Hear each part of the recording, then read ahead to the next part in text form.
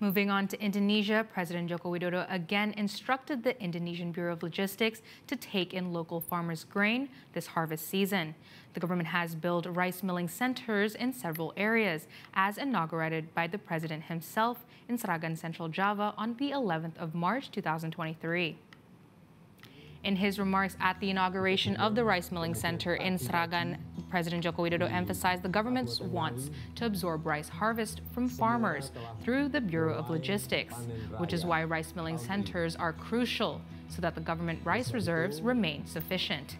The rice mill in Sragen has a drying machine with a capacity of 120 tons per day and a rice milling machine with a capacity of 6 tons per hour, with 3 silo units that have a storage capacity of 2,000 tons.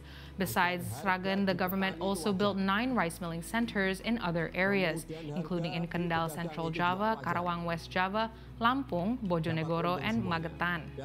Harga konsumen, harga di masyarakat juga pada posisi yang wajar.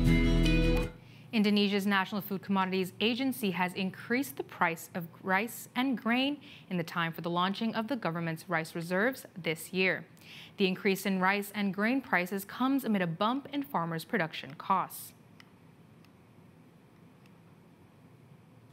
As global fertilizer prices and food production costs increase, Indonesian farmers are now feeling the pinch. To help them cope with this, starting from March 11, 2023, the Indonesian National Food Commodities Agency will raise the price of rice and grain at the producer level to ensure that farmers can still profit. The price of harvested dry grain at the farmer level will be set at 5,000 rupiah per kilogram, up 800 rupiah from the previous price.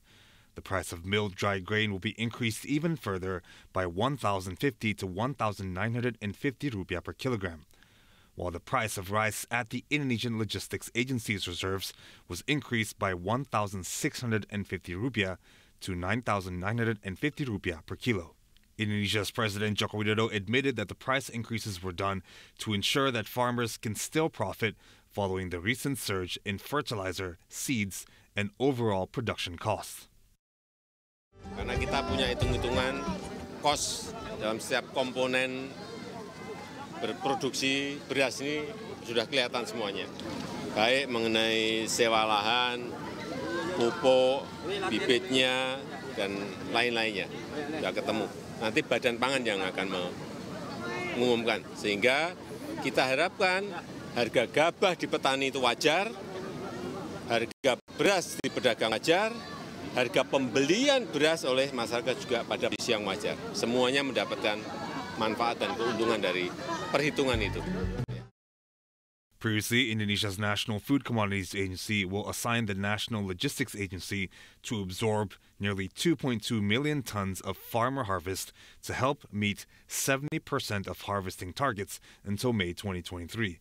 This further adding of supply will then help determine Indonesia's supply levels and then redetermine prices to ensure it still benefits the farmers, vendors, and consumers in Indonesia.